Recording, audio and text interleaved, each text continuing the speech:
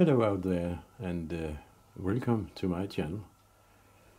I have just finished this twin vertical semi-diesel or hot bulb engine during this winter.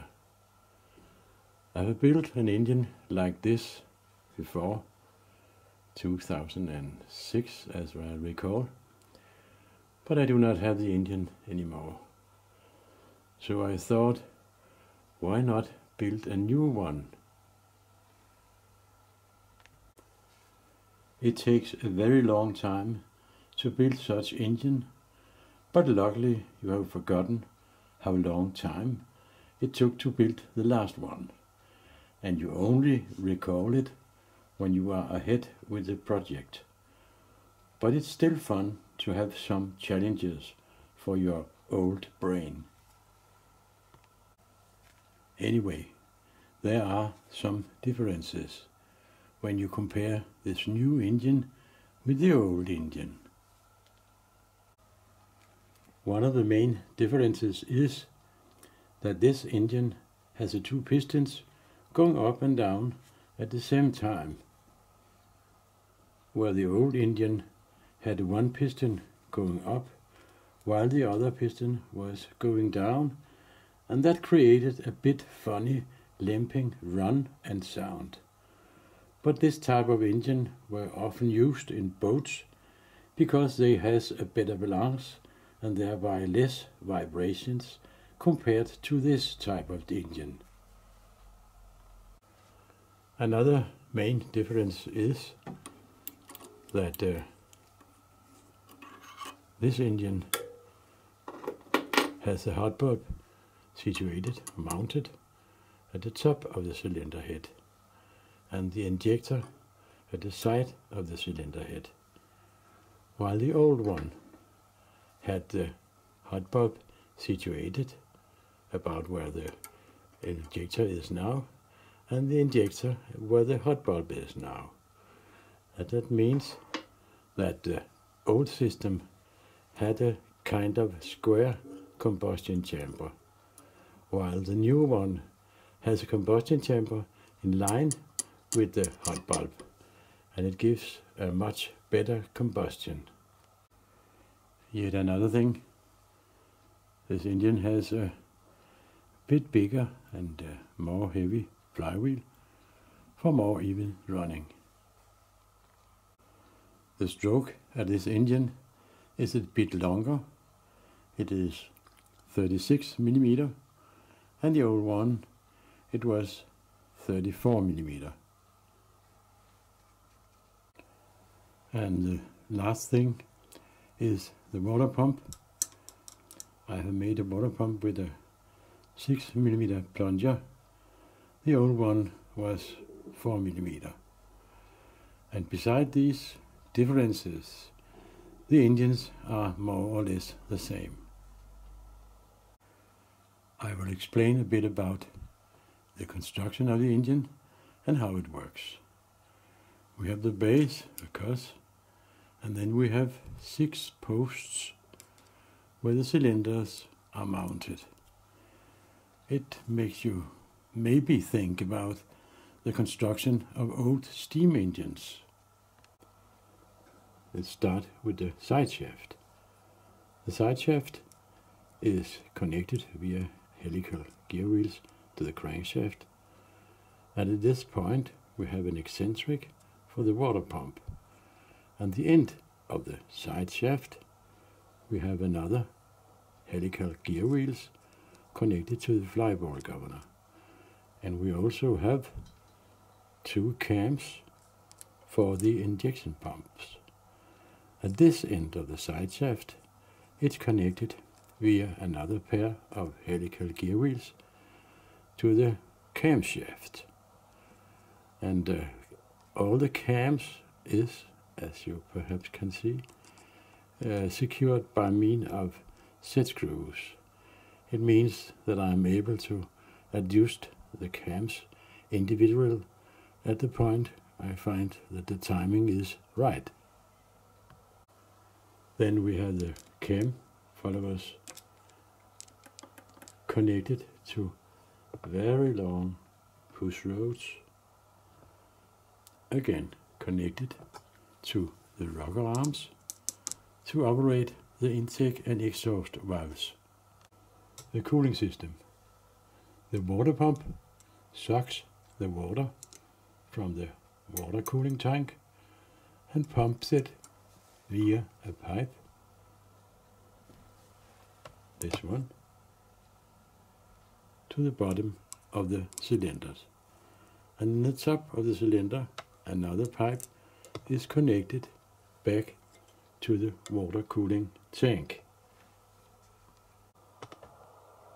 Then we have two adjustable blowtorches to heat the hot bulbs,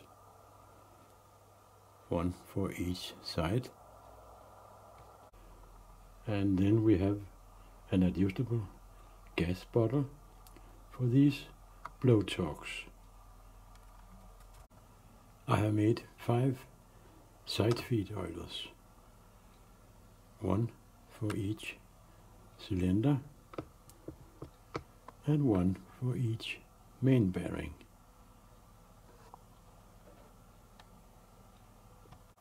It could be difficult to synchronize the injection pump for the same amount of fuel for the injectors without having some kind of adjustment. So I have made an arrangement to move one injection pump up and down for more or less pump stroke. I have to loose the 2 nuts situated to secure the pump when doing this, and of course doing it while the engine is running. That's about it. So let's go outside to watch the engine running. The starting procedure. I have lubricated all the moving parts and have oil in the side feed oilers, and I have fuel in the fuel tank.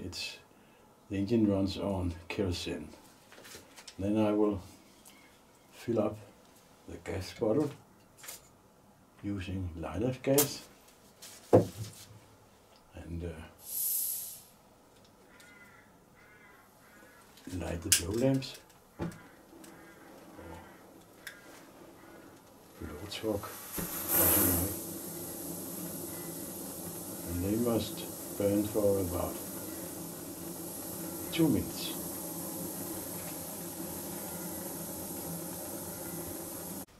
Let's see if we are lucky.